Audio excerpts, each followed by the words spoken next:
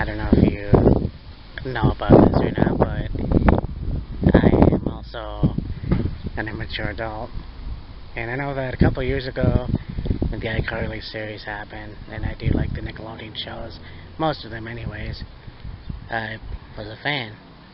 And now, on I guess the Paramount channel, Icarly is being rebooted, and it's a little bit more adult, but you still have Miranda Cosgrove, Jerry Trainer, Nathan Cross,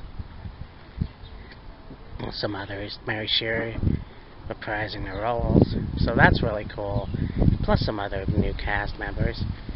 I saw the trailer, and it's a little bit of more adult themes, like beer and shit like that, and you have a little mild language on her, which I think is pretty cool, but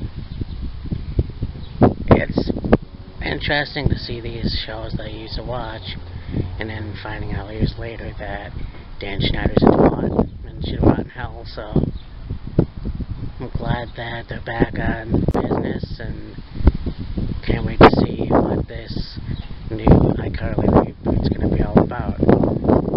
Punky Brewster just had their own reboot themselves, but I was never a fan of Punky Brewster, and watching that trailer, I really don't want to watch that show either, even if Alexa Bliss appeared on there.